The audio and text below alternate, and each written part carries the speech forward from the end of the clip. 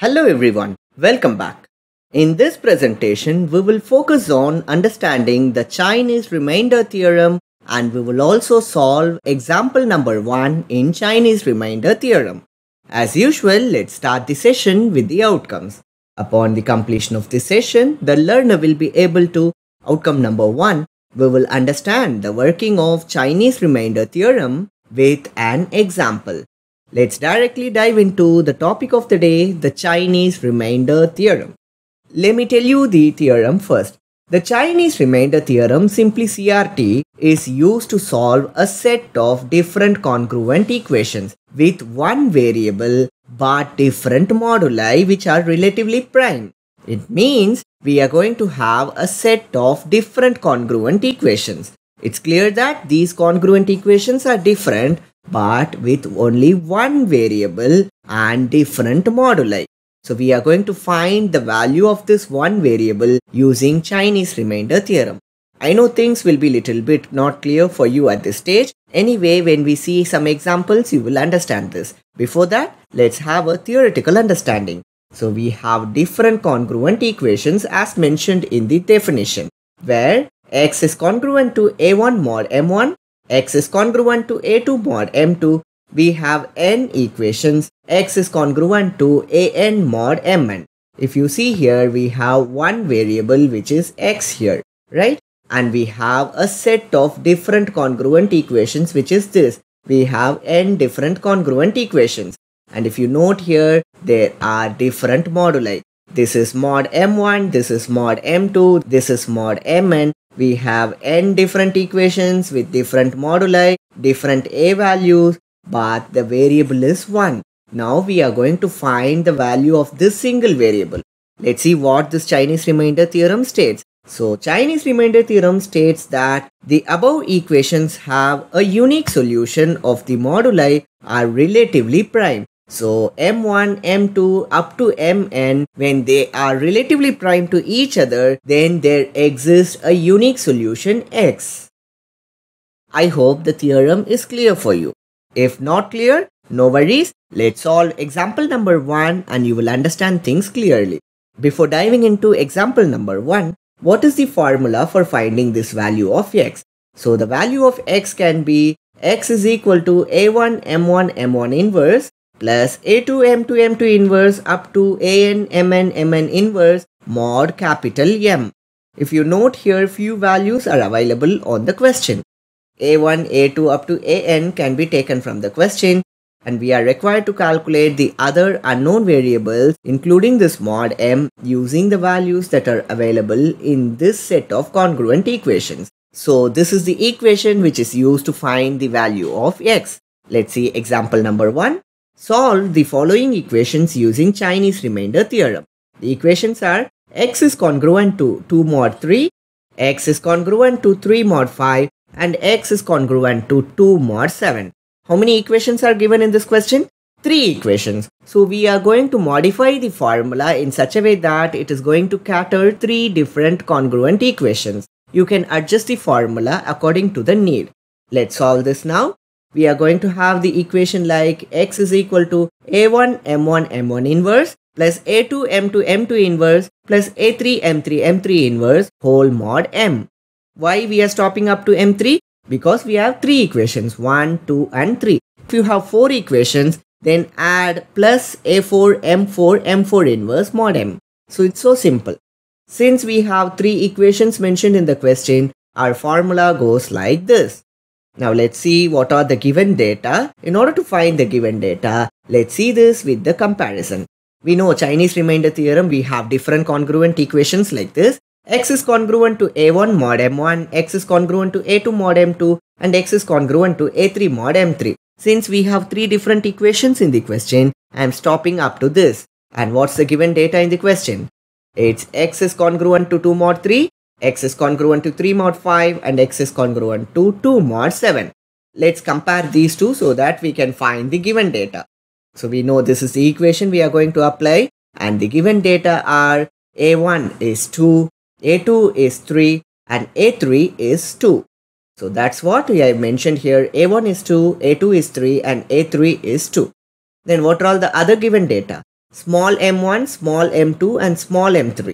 So small m1 is 3, small m2 is 5 and small m3 is 7. So these are the given information. Please be noted that there exists a unique solution only when small m1, small m2 and small m3 are relatively prime. In other words, GCD of small m1, small m2 and small m3 is 1.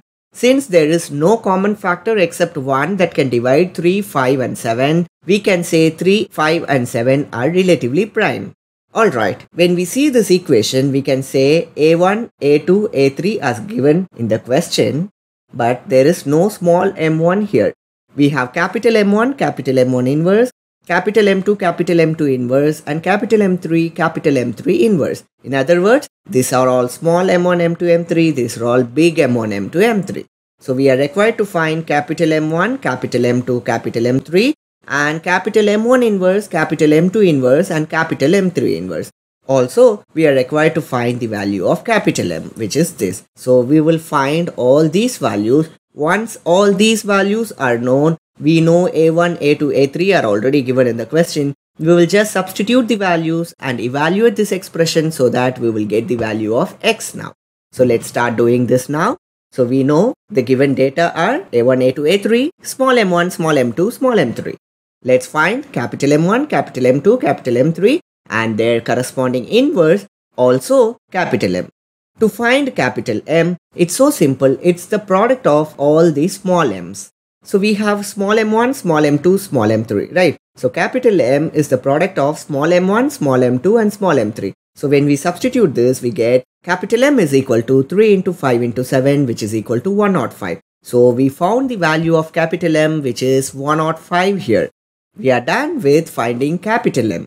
Let's now move on to find capital M1, capital M2 and capital M3. So let's navigate to finding capital M1, capital M2 and capital M3.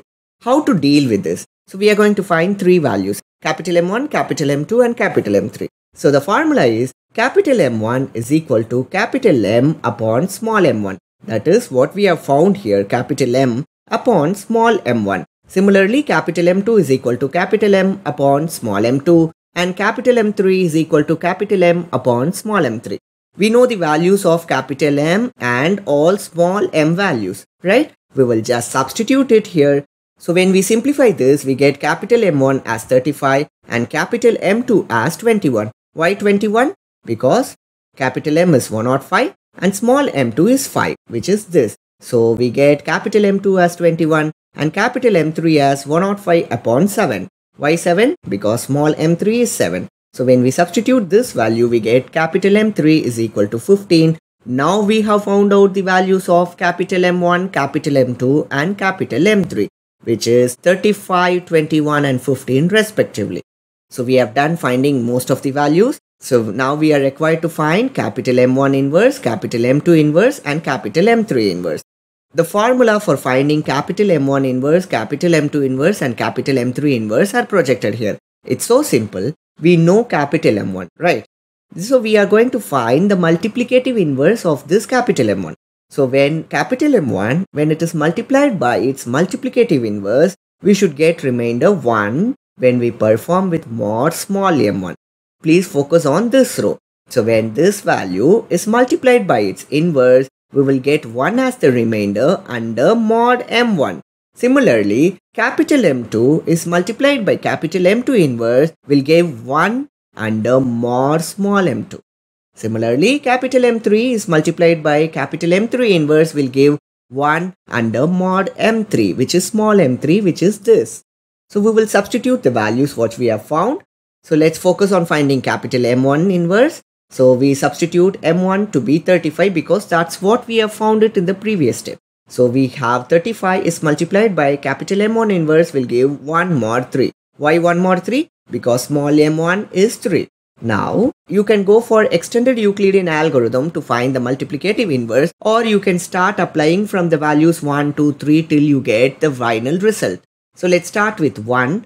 When capital M1 inverse is 1, 35 into 1 is 35. Then 35 when it is divided by 3, are you getting 1 as the remainder?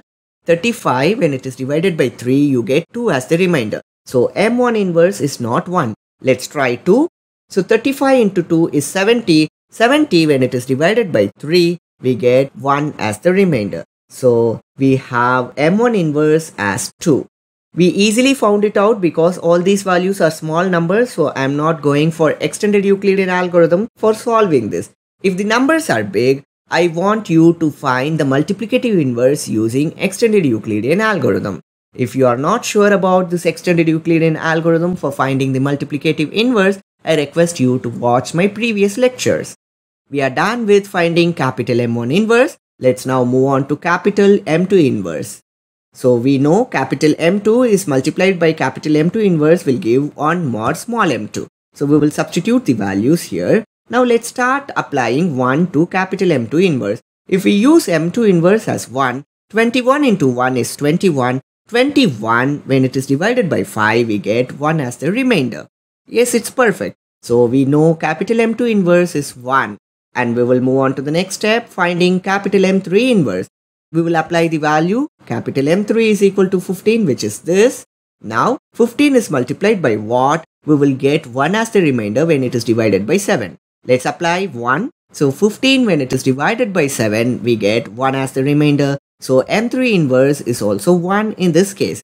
So we have found out the values of capital M1 inverse, capital M2 inverse and capital M3 inverse. We will substitute the values. So now we got all the values that are required to find the value of x. Alright, we know how to find the value of x, which is this. So it's clear that we have all values that are required to be placed here so that we can evaluate this expression and find the value of x. Let's solve it now. So the given question is here and we are going to solve. X is equal to A1 capital M1 inverse plus A2 capital M2 inverse plus A3 capital M3 inverse the whole mod M. I'll bring the table from the previous slide. So this is the value. I'm gonna take this and place it here. Alright, now let's substitute the values here. So we get this expression. Just fill these values from this table. Now when you evaluate this, you get 233 mod 105. Why 105? Because capital M, which is 105 here. So when you evaluate this, you get 23 as the remainder. So finally, we got the value of x to be 23. So we found out 23 is congruent to 2 mod 3, 23 is congruent to 3 mod 5, 23 is congruent to 2 mod 7. Is this correct? Let's verify this. Let's take the first equation. 23 is congruent to 2 mod 3. 23 when it is divided by 3, are you getting 2 as the remainder? 3 7 times 21, we get 2 as the remainder. It's matching. Perfect. Let's move on to the second equation. 23 is congruent to 3 mod 5. So 23 when it is divided by 5, are you getting 3? Yes, 5 4 times 20, remainder is 3. So this is also perfectly fine. Let's move on to the third equation. 23 is congruent to 2 mod 7. 23 when it is divided by 7, 7 3 times 21 and the remainder is 2. Perfect. So we found out the value, that is the single variable x, to be 23, and we also have verified the result. So Chinese remainder theorem is helping us to solve the different congruent equations under one variable. Please be noted that only one condition. The condition is these moduli values should be relatively prime. Only then we will get the correct result. I hope things are clear to you now. And that's it guys. I hope now you understood the working of Chinese remainder theorem with an example. I'll see you in the next presentation with a different example of Chinese remainder theorem. And thank you for watching.